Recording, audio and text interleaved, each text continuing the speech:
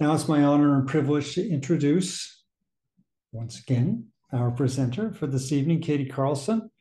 Katie serves as the Director of Wellness Initiatives for the Marion County Sheriff's Office in Indianapolis, Indiana. She is responsible for the implementation, execution, and oversight of the Marion County Sheriff's Office wellness programs.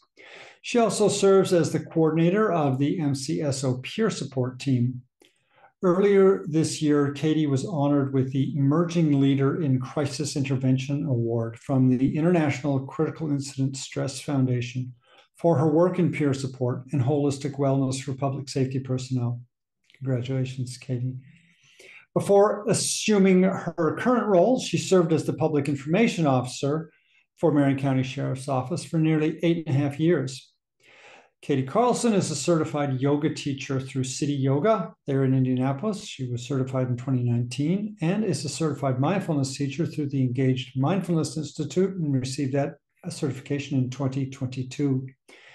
Katie teaches yoga and mindfulness meditation to law enforcement, corrections, and public safety personnel, to inmates in the county's adult detention center, as well as for members of her Garfield Park community in Indianapolis.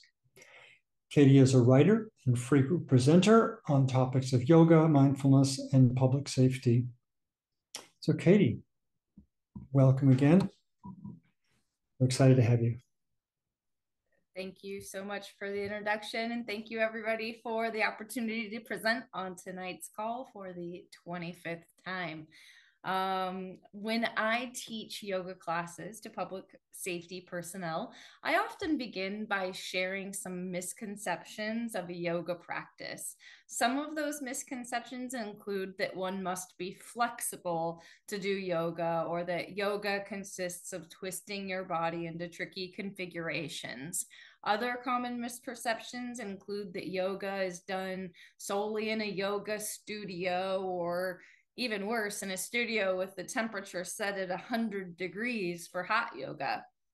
But even among yogis with years of experience, misperception can remain. Primarily, that yoga is a series or a flow of physical postures. In reality, yoga, or in actuality, yoga is so much more than the physical postures that you might see when you Google the word yoga, or even what you might experience by attending a yoga class. In some of my previous presentations, I have shared concepts of yoga's philosophy, including the yama, which can be described as ethical guidelines or guides for interacting with the world and other people, and the niyama, which provide a construct for internal action and growth. The yama and the niyama are the first two of Patanjali's eightfold path to liberation in the Yoga Sutras, often called the 8 limbs of yoga.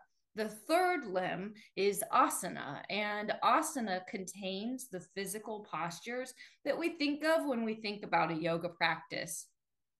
While the third limb of asana contains advanced postures like handstands and back bends, the word itself translates to the physical posture of sitting.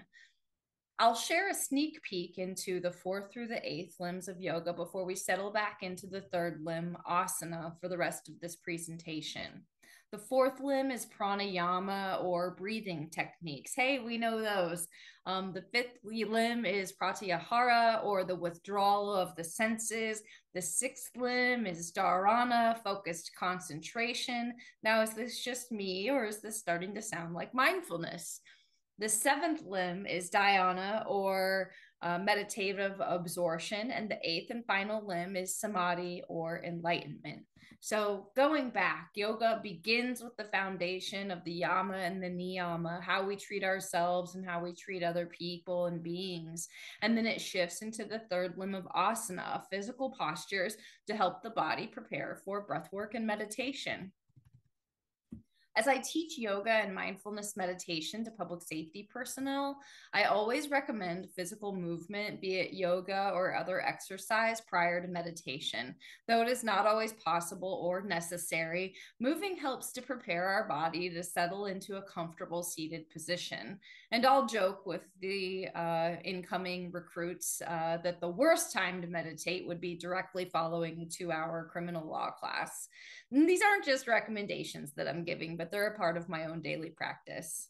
So, going back to the misperception that yoga is just a series of postures and poses, and with the foundation that the physical postures in a yoga practice make up only a single, although much overemphasized in Western culture, aspect of yoga, it's with a little bit of irony that tonight I'll be presenting on an aspect of yoga philosophy, mostly, but not exclusively associated with the limb of asana or yoga postures. In mindfulness teacher training, Dr. Mall would often refer to his own teacher, Trungpa Rinpoche, and the term taking your seat. Each time we lead a meditation practice, we teachers will encourage the participants to find a seat that is both comfortable and upright, or to sit with a natural sense of dignity. Dr. Mall would also refer to the teachings of sitting with a strong back and a soft front.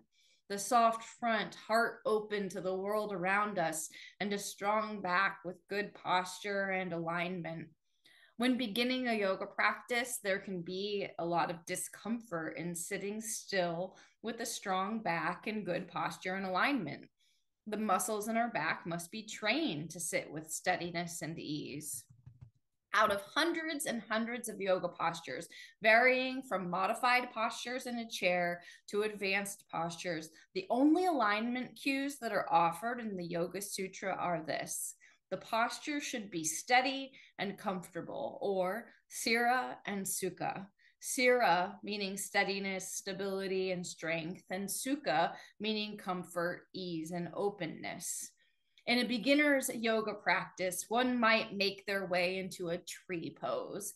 We find Sthira, this steadiness and strength in tree pose, by grounding our foot into the floor, stabilizing the balancing leg, and then pressing our other foot into our ankle, our calf, or our thigh. We find Sukha by releasing our shoulders away from our ears and down into our back. We find Sthira by focusing on a spot in front of us that doesn't move, helping us to keep steady in our balance. And then we find Sukha by softening our self-talk, not beating ourselves up over a wobbly tree or comparing ourselves to the person that's in front of us. Recently, I set an intention to bring more attention to Sthira and Sukha in my life.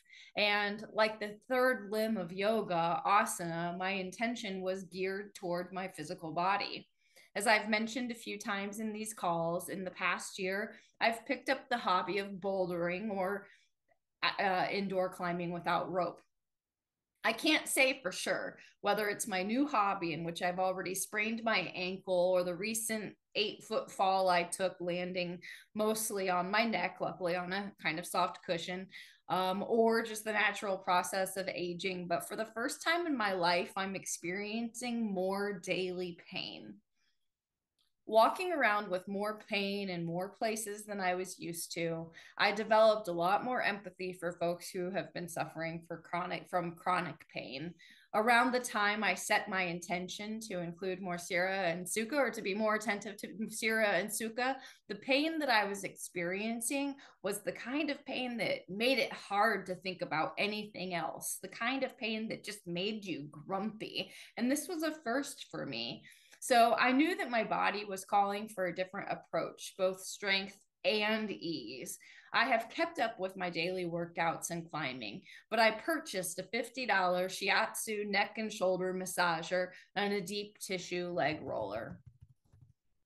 In yoga, we are able to find the steadiness and ease of each pose. Sometimes this means taking another variation of a pose. I often call out, especially while leading a class through tree pose, that there is no hierarchy of tree poses. A tree pose with your toes planted and your foot pressing against the ankle of your balancing leg is not a lesser quality of or value than a tree pose with your foot pressing firmly inside of your upper thigh and your arms reached out overhead. Not only is there no hierarchy of tree poses, but there's no hierarchy of yoga poses. The quality and value of each pose lie not in its complexity, but in our ability to find Sira and Sukha, steadiness and ease in the posture. So too does this apply to climbing or any other physical practice. When I dedicate an entire climbing session to challenging climbs that I struggle to complete, when I focus only on Sira, I'll stop climbing early and tell myself, well, at least I came. I'll say, but that's almost like going to a weightlifting session dedicated only to deadlifting an amount of weight that you aren't able to pick up and walking away from the workout without completing any reps. We have to create space for ease and comfort in our practices. We have to allow our physical practices to meet us where we are and not where we would like to be. Mindfulness and meditation, I tell new law enforcement recruits, is not about being the best meditator, and it's not about having the most focused concentration. It's about understanding which things in life are truly worthy of our attention, recognizing when our attention and energy have slipped away from what's truly important, and bringing our attention and energy back to what matters. Those of us on this call know that that takes practice. It takes repetition. It means taking our seat over and over and over again. It means finding a posture that feels both uplifted and comfortable, whether our version of sitting means toning over time the muscles in our back, or whether we're using a chair or cushion for support. It means that there's no hierarchy of seated postures. Like climbs are graded and weights are labeled, but repetition is repetition. In climbing, I'm learning that on the days that it feels extremely hard and extra challenging, that I can do just as much to support my practice, my strength, and my endurance by focusing on the climbs that I can do with each, by balancing Sira and Sukha in my climbing practice as well as any other physical practices. As we move into a seated yoga practice, followed by a meditation practice, I'll invite you several times to notice the parts of your practice, but not limited to, especially within our own bodies, where we notice and rebalance Sira and Sukha. I've prepared discussion questions related to our experience of Sira and Sukha in our physical and meditative practices, as well as other aspects of our lives. So let's begin our practice by finding a posture that feels both uplifted and comfortable. I'm going to scoot my chair back just a little bit.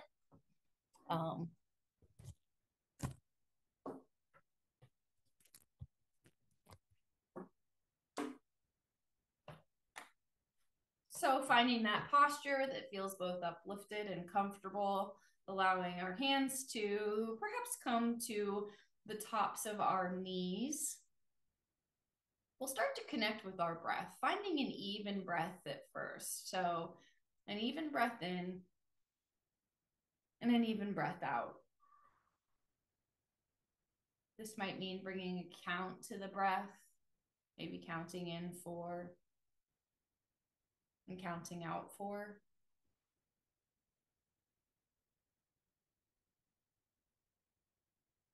But just noticing our lungs as they fill with air. And noticing the air as it works its way through our body. Using a little leverage from our knees, with our next inhale, I'll invite you to bring your chest forward and lift your head up toward the ceiling without straining your neck. And as we exhale, starting to round our back and release our head down towards our neck. So we find a stretch in our back and our shoulders. So we'll inhale, coming forward, lifting our head. Exhale, rounding our back, releasing our chin to our chest. And we're going to do this about 4 more times, the seated cat-cow pose. And again, bringing that invitation back to just feel the muscles in your body as they work, noticing the points that feel like work, that feel like steadiness, that feel like stretching, and the parts that just feel good and comfortable and easy. You may notice several different sensations moving along your spine and through your shoulders and your neck as we warm up our spine in this seated cat-cow pose.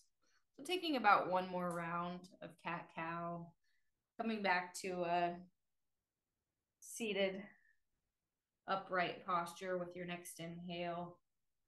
We'll start to lift our arms up overhead, breathing in. And as we exhale, we're going to bring our right hand down by our side and extend the left arm up and over our body. I'm not sure which way I'm showing, so it doesn't really matter which way you start. We just want to bring that a long extra length into our side here. And you can use the side of your chair. But once we find this posture, we want to connect with our breath. Again, noticing where we're working and where we're resting. We may notice some rest and ease in the opposite shoulder and tension in the shoulder that's extended up and over our body. With our next inhale, we'll lift our arms back up overhead.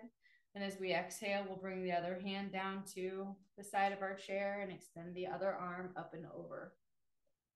Reconnecting with our breath, taking those full breaths in, long, slow breaths out. Again, scanning your body, just noticing the different sensations that arise with this posture, the parts of our body that feel like they're working, feel steady, feel like they're holding us up, and the parts that feel soft. And with our next inhale, we'll start to lift our arm back up overhead. This time as we exhale, we're going to twist to one side. So I'm going to bring my left hand outside of my right knee, and I'm going to bring my right hand to the top of my chair, but the hand can also come down to the seat of your chair. So it's just totally up to you in the chair that you're in. But we want to turn our head to look out over the shoulder where our hand is on the chair or at our seat, and reconnect with our breath, taking those full breaths in and long, slow breaths out. Another big breath in. A long, slow breath out.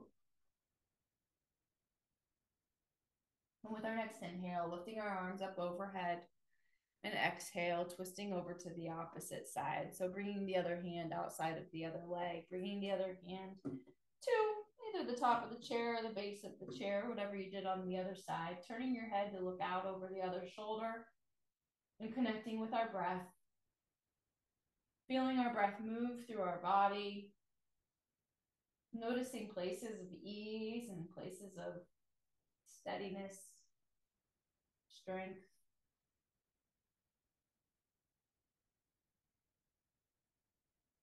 With our next inhale, we'll lift our arms back up overhead, and as we exhale, we'll float our arms down by our side. As we breathe in, we'll lift our shoulders up to our ears, and as we breathe out, we're going to let our shoulders roll down our back. So we take about 3 shoulder rolls, breathing in and breathing out. And with each inhale, we may feel the tension we bring into our shoulders as we lift them up to our ears, and with each exhale, just noticing the release in our shoulders as they come down our back, taking about 1 more shoulder roll going backwards. Eventually releasing your shoulders completely, letting them come all the way back to a neutral position. With our next inhale, lifting our shoulders back up to our ears, this time rounding them forward and down. So we reverse the direction of the shoulder rolls. Staying connected with our breath and our movement, breathing in as we lift the shoulders up, breathing out as we release the shoulders down. Taking about 1 more shoulder roll going this direction. And then releasing your shoulders completely, letting them come all the way back to neutral. Next, we'll bring our chin down to our chest. As we breathe in, we're going to roll 1 ear over to 1 shoulder. And as we breathe out, we'll roll back down through center. Breathing in, rolling the other ear over to the other side. Breathing out, coming back down through center. Breathing in the other ear to the other side. Breathing out, coming back down through center. One more, the second round on the second side. And breathing out, coming back down through center. And if you've gotten an even number of rolls to each shoulder, just pausing for a moment with your chin at your chest before slowly rolling your head back up to a neutral position. From here, we're going to, I recommend scooting towards the edge of the chair so that you can plant your feet firmly into the ground. We can start with our hands on our lap, but we're going to breathe in and lift our arms up and over our head, looking at our fingertips as they touch. And as we breathe out, we're going to start to fold over our body. And this fold can look totally different for everybody. We just want to release our head and release our neck. So maybe you can fold all the way down onto your legs. Maybe you use your legs for support. We just want to let our head hang and our neck hang. It might feel good to gently shake your head no, or gently nod your head yes. And with our next breath in, we'll start to slowly roll back up, allowing our head to be the last to rise. We're going to do that 2 more times. So grounding our feet into the floor, finding all 4 corners of our feet, our toes, heels, side to side, bringing our arms out by our side, lifting our arms up overhead, looking at our fingertips as they touch, and then breathing out and folding over our legs in whatever kind of forward fold feels comfortable and supportive in your body, staying connected to our breath. Even in this forward fold, noticing any struggle or challenge to our breath, making its usual way through our body with this position. Again, you can always keep your arms on your legs, just letting your head hang and your neck hang, breathing in and out. And with our next breath in, slowly rolling up, allowing your head to be the last to rise. One more time, bringing our hands back down by our side, finding all 4 corners of our feet, our toes, our heels, side to side. This time we'll breathe in, lifting our shoulders up to our ears, and breathe out, letting our shoulders come down into our back. Breathing in, lifting our arms up overhead, looking at our fingertips as they touch. Breathing out, folding over our legs in whatever forward fold works the best for your body. Whatever forward fold feels the best right now, just staying connected to the breath and the movement. Noticing parts of your body that are working and parts of your body that are relaxing.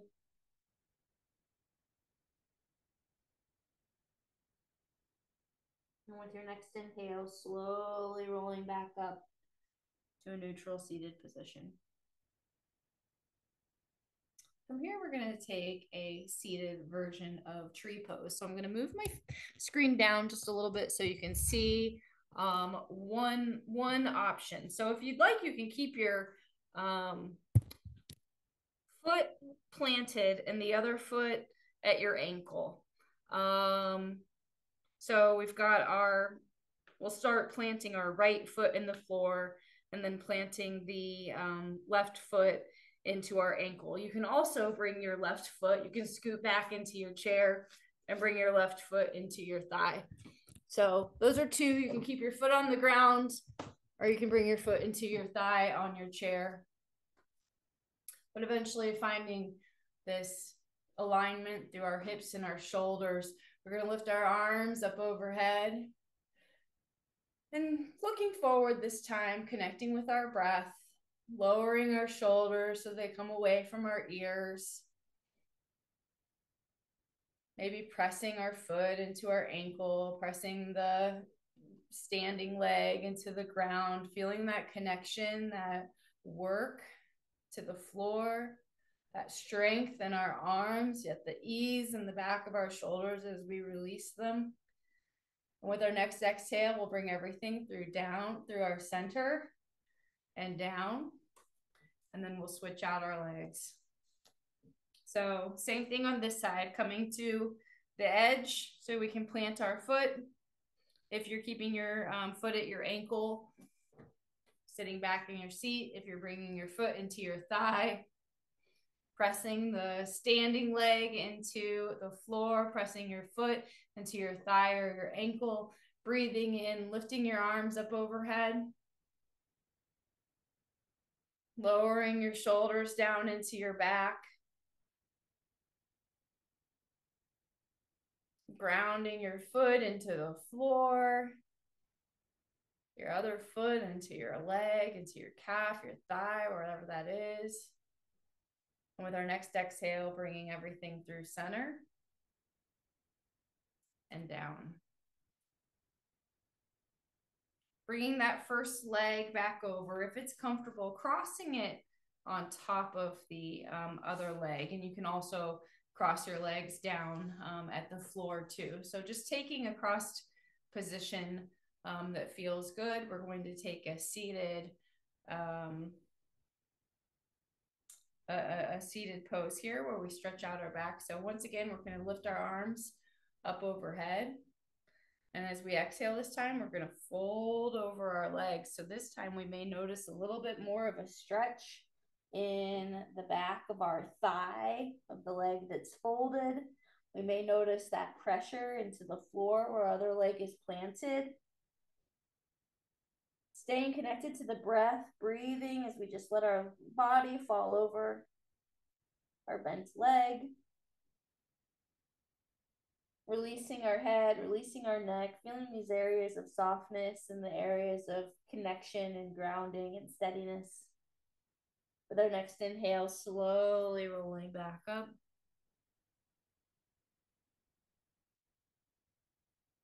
And switching legs, coming over to the other side. So you can cross your legs down at your ankles. You can cross your leg on top of your thigh. Breathing in, lifting your arms up overhead.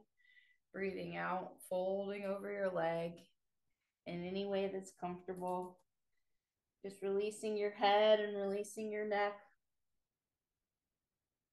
Staying connected to your breath. Noticing the points of contact that your body's making with the floor, with the seat, the strength, the steadiness in your thighs, and the ease perhaps of releasing your head and your neck, just letting your head hang here. Staying connected with the breath. With our next inhale, we'll slowly roll back up.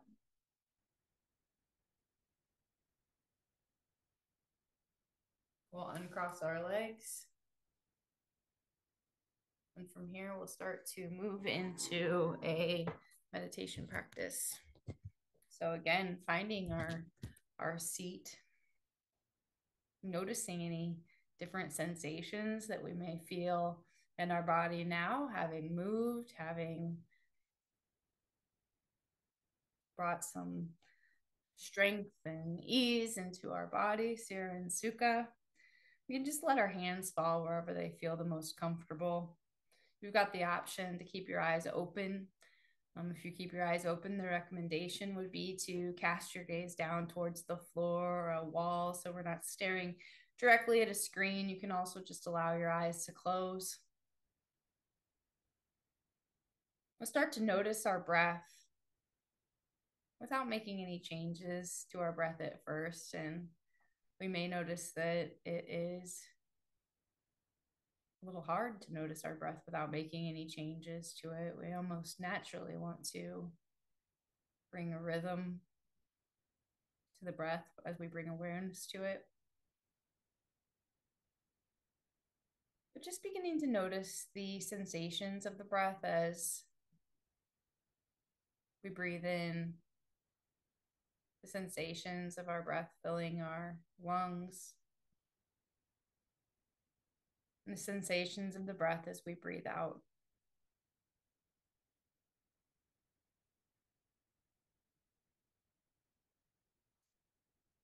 And we'll begin this mindfulness practice with the sensations of our breath, following the entire body of the breath. So noticing the sensations of coolness as the breath comes in through your nose and parted lips. The sensation of coolness as the Breath hits the back of the throat. Sensation of expansion with each inhale in our lungs, in our chest, and in our rib cage. And the sensation of contraction with our exhale in our lungs, chest, and rib cage, following the breath all the way out of the body. Perhaps noticing that sensation of warmth as it leaves. So following the entire body of the breath.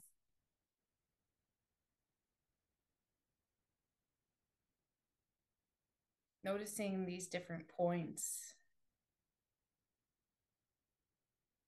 like that point of fullness where our lungs feel at full capacity.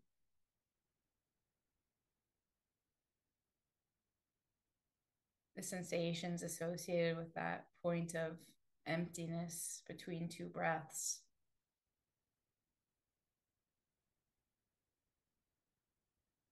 And just allowing ourselves to become curious about these sensations.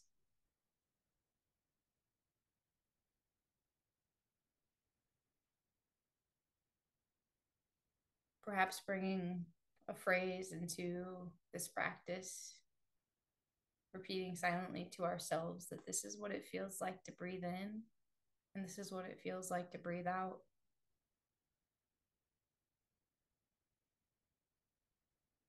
And as we breathe in and we breathe out, bringing Sira, Sukha, and Sukha to mind, we may notice parts of our breath that feel like work, drawing in our muscles. And we may notice parts of our breath that feel like relaxation, as we can just release our muscles, allowing the breath to leave our body.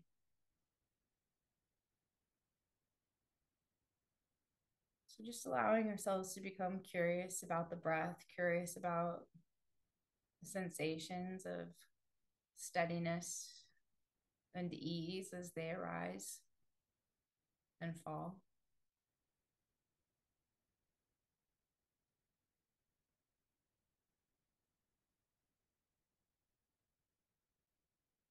Then we'll start to bring our attention to the bottoms of our feet. Perhaps with the ability to plant our feet into the ground and noticing the connection between our feet and the floor. Maybe finding all four corners of the feet, even pushing into the feet to feel that stronger sense of stability, just to get a sense of the strength in our legs and in our feet and in our muscles.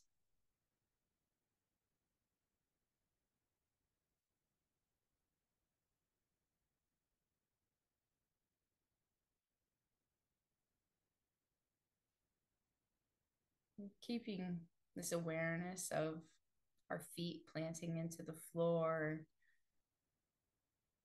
moving up through our body, noticing the sensations in our ankles as we firmly plant our feet,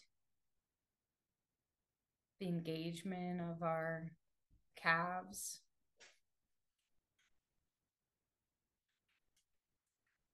as we plant our feet into the ground, the bend of our knees,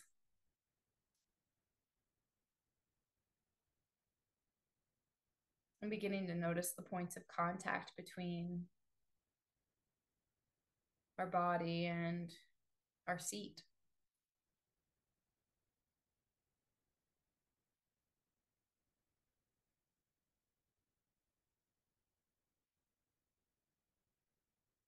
We may notice this sense of gravity holding us down in our seat, keeping us from floating off into space. But again, I'd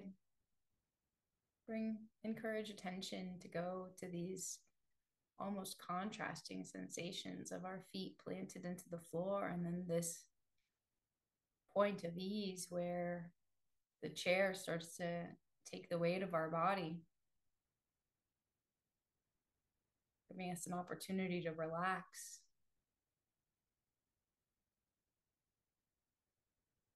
Noticing these points of contact between our body and the chair. We may let our attention move through our hips to our lower back. And if it's comfortable, perhaps readjusting that position of feeling both comfortable and uplifted. Noticing those sensations, the engagement of the muscles that keep us in this upright position. Noticing any sense of tire.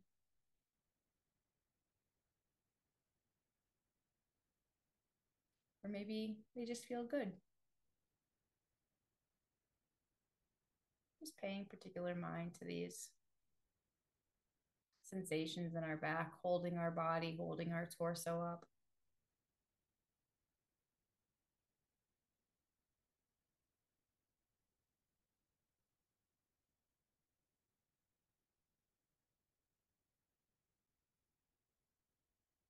So for about the next minute or so, I'm going to drop any instruction in the mindfulness practice and just encourage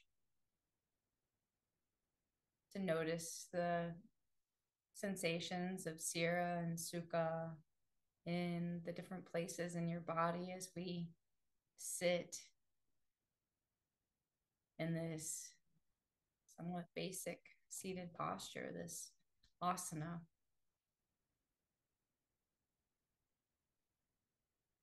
Noticing tire, micro muscle movements, readjustments, whatever the seat looks like for you, whatever that comfortable seat is, that uplifted seat is for you,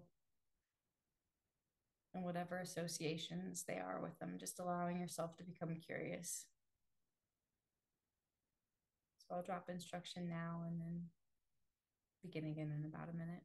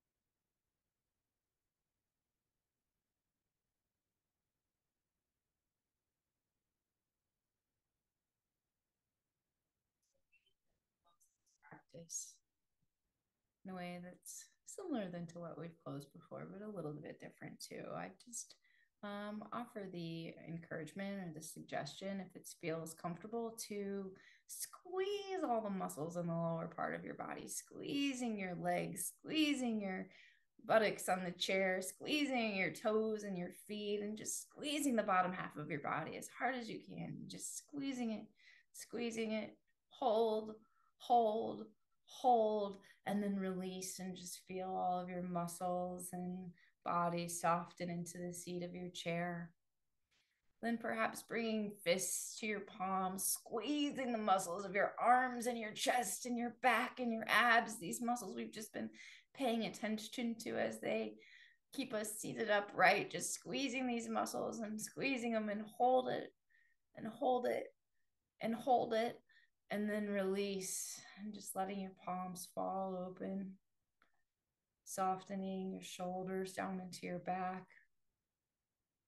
And then finally, as if we just took a bite out of a lemon, making as tight a face as we can, making a tight face, and hold it, hold it, hold it, hold it, and then release, noticing the sensations of our jaw softening and of our brow softening. If your eyes are closed, you can start to bring them open if it feels good to bring any other movement back into your body. Maybe that's a twist, maybe that's a stretch, just inviting any kind of movement that would feel good. In this moment, as we come back together, and if it's okay, I'd like to open up for some conversation about, I guess maybe starting with the practice in particular. If there were, if there was any, if you noticed places of the Sira and Sukha, noticing some of that strength and steadiness and places and softness, if there is anything that particularly stood out about the practice, and then we can maybe go to Sira and Sukha, the presentation, or just ask whatever. It doesn't really matter.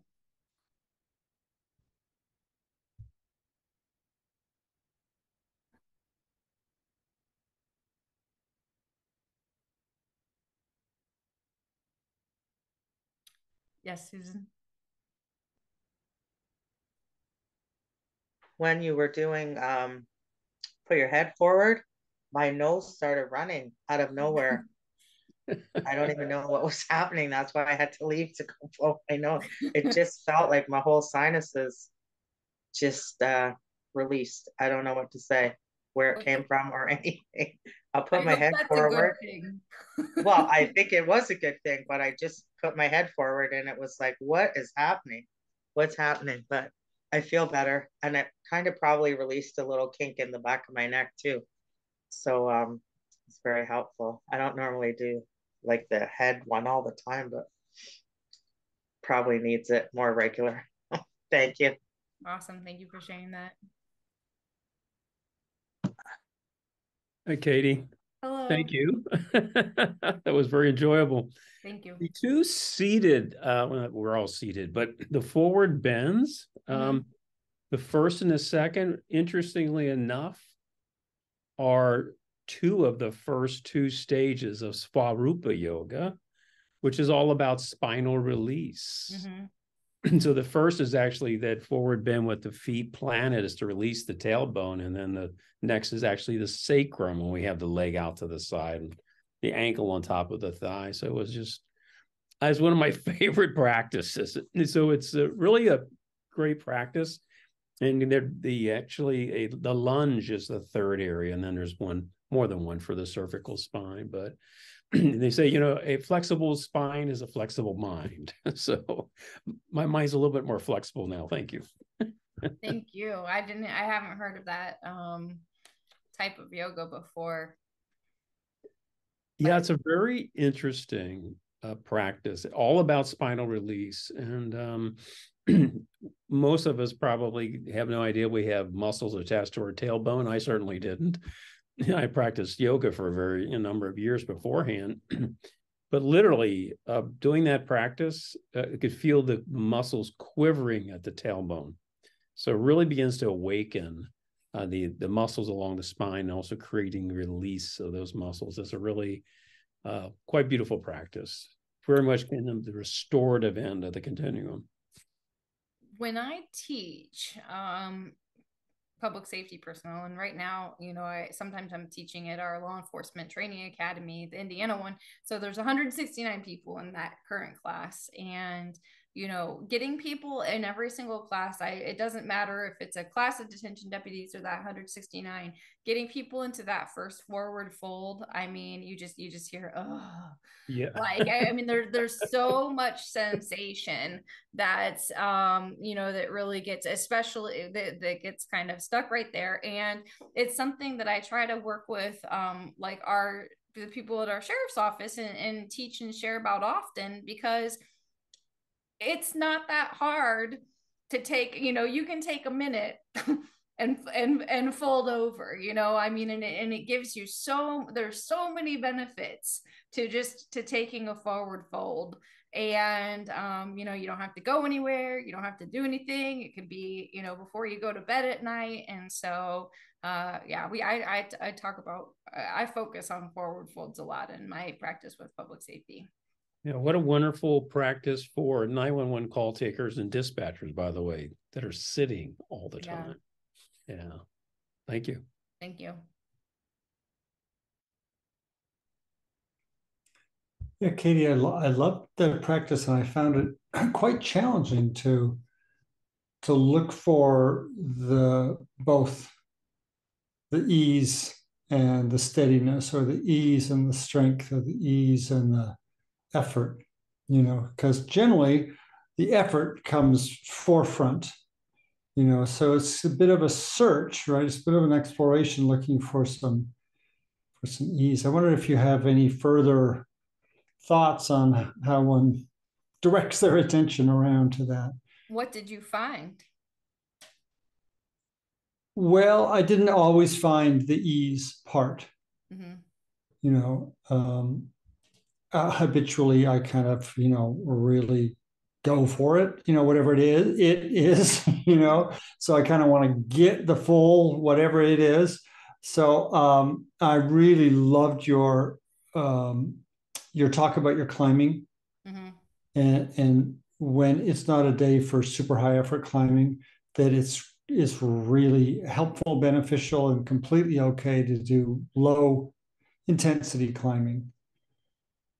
Yeah, so much better than not at all. Yeah. You know. Right. Yeah. You know, it's funny because in the practice, where I feel the most ease is just with the shoulder hang and with that sense of gravity. You know, that point where the seat absorbs the weight of my body, and you know, and my shoulders almost feel heavy with ease when I was doing that. To answer your question, that's where I find it the most in this. Well, I'm wondering if there is, maybe there's an additional part. If one's going into like when we're going into these stretches, does one then also sort of look for a place to release?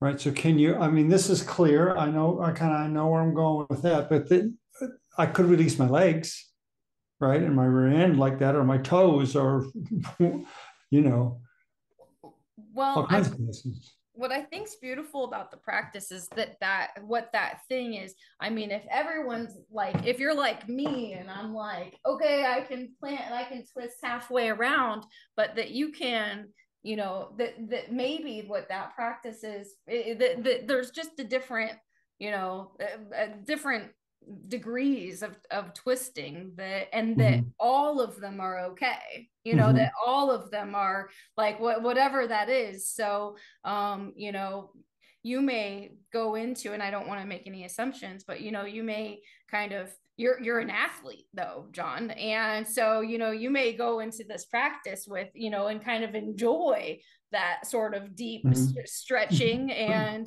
the, you know, in a sense that ease kind of can come. It's I would say just as much as a mental ease as it is, and Richard, I'd be curious on your take too, but just as much of a mental ease, you know, when you're not like in this kind of constant state. I think that the difference is, you know, and it's not even, I don't even want to pick on you know, advanced poses, but there are people. I know my mom, you know, she went into a yoga class once down in Florida, and she walked in and there's like two guys in there and they're doing headstands before class for 5 minutes for you know, and it made her nervous. She was just like, oh gosh, am I, you know, like you said, this is beginner yoga, you know, like, I mean, this is like yoga for seniors. So, you know, it's the just what that ease is going to be different for everybody. And so, yeah, I mean, I think if it's a good twist, but you feel comfortable and it's not like your body's not screaming to get out of it. But on the other hand, you know, you can, you know, do stuff. I could sit there and try to do a dancer, you know, pose all day long. And if I'm wobbling and I'm all over the place, then there's probably some poses, you know, I could probably spend a little bit more time in tree pose, building up that strength. in my leg before trying to advance it. So it's just kind of a matter of a continuum of what that Sira and Sukha is going to look like for everybody. And that's why it's the only instruction offered. You know, well, all we think about, it blows my mind, all we think about are yoga poses, and yet that is it. In the Yoga Sutras, ease and steadiness. So that's interesting. So it sounds like there can be ease. There can be ease within the effort, right? They can be, right? They can be sort of a web. So I certainly feel that in some levels of, you know, intensity of workout, right? You're kind of at a tempo where you just keep going, right? And it's some effort, but it feels good. You just keep going. There's an ease to it. So thank you, Katie. Katie, do you find when you teach maybe law enforcement specifically, but just people in general, there's a difficulty in grasping non-aggressiveness in practice? I never want to seem like I'm making fun of. Okay, I'm just going to make fun of somebody. Okay. I'm sorry, you know, yoga, but I was teaching a class once, and there was a guy who I had a crush on in high school who had sent me a message and was like, "Hey, are you teaching today?" I'm like, "Yeah." And he comes up to my class, and this is just like an easy flow class. But the only yoga I think that he'd ever done is like hot power yoga. So everyone else in the class is kind of chilling out, doing a practice fairly similar to what I'm doing. And then there's this kind of random guy going, like making every, like doing like a triple, you know, vinyasa, and he had to do so yeah, you can make, I mean, and I see people, especially, and I think that's where there's kind of all these different types of, where there's yoga for like exercise versus yoga, which is a connection between our body and our breath and our spirit, and that's where the overemphasis kind of takes place. But I teach sometimes, and even friends in a class that I'm teaching with, friends who are more used to a power yoga will try to anticipate what I'm gonna say next and put and they're jumping all over it, and I just want to be like, take a beat, like you don't even, you know, I mean, just move, like let your ears hear what you're supposed to do first, and then move. And so people are, and it's really in their mind and just this anticipation. But yeah, there's I hope that's between those two examples, there's kind of an extreme one of just this only a power practice, and that's all they know, and then kind of I don't want to say an inability, but difficulty kind of being present with a practice just as it is, you know, based on wanting to make it harder and wanting to make it, you know, exercise over connection. I think Michael Broad wrote a book called The Science of Yoga, and he talks about the number of injuries that people went to the ER from yoga practice. You think, how is that even possible? But it's that too often is that aggressiveness and pushing toward the limit. And what I have always said is, when you find that initial point of tension, pause and approach it with curiosity, gentleness, and kindness, that the body releases, not through aggressiveness, but through a sense of safety. So you got to create safety in the body. And that's another reason too, is, you know, that support equals release. So propping is another way to allow the body to let go of all its clinging and all its tensions, to the range of, you know, the possibilities range of movement can be more further explored. And I think that's really hard in the West, because it's like, you know, let's go for it, you know, let's make it happen. And that's how people get hurt. It is, and you know, it also, I think, hurts a lot of exposure with kind of with public safety personnel, because a lot of the yoga that they are initially exposed, it is on many occasions I've talked to somewhat a police officer, and the only time they've ever done yoga has been in a hot yoga class, which is why I kind of made fun of it at the beginning of my presentation. A class in a 100-degree room, everyone's just dripping with sweat. I don't particularly like it, although I swear it kind of helped me fix my shoulder once, being intentional with the extra heat. But so people get in there, and I've hurt my hip, you know, so I've helped a shoulder being intentional, and I've hurt a hip being unintentional in hot yoga, because it warms up your body and you overextend a leg or your thigh, you know, any of these things. And so yeah, there's a ton, especially in hot yoga, there are a ton of injuries.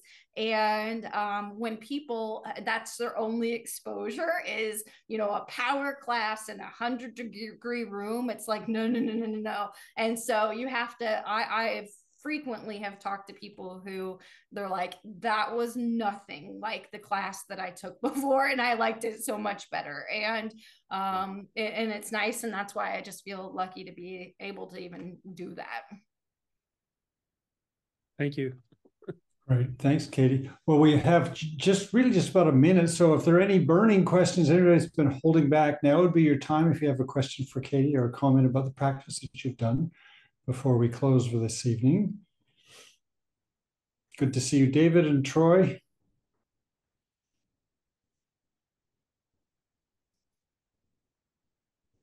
Well, we can't put messages in the chat tonight. Only to my chat says only to John. So oh, really? I can't tell you. Thank you very much. It was really I enjoyed the yoga, but I enjoyed the conversation a lot afterwards, talking about because it was very interesting to notice the tension, especially in my backs of my thighs, and then to recognize the other parts that were, I don't know that I've ever done that before. So thank you. Well, that comment made my night, because I love it when something's like, you know, when there's just this basic thing in our body and it's like, oh, that was new. I complimented John a couple weeks ago because I was like, that hook at the bottom and hook at the top, you know, felt like new sensations in my body. So I think anytime we get to kind of surprise ourselves in our body, that's pretty cool. Great presentation, Katie. I have to say this was the third session of yoga I've had the last 2 days over Zoom, and it's been a progression. It gets better and better, and the best part was the tensing up everything and then releasing. I felt the most ease of the last 2 days. So thank you for that. And that's another one of those things. It's so easy to do anytime, anywhere, and so you know, keep those in mind. Thank you, everybody. Thanks again, Katie. Great job.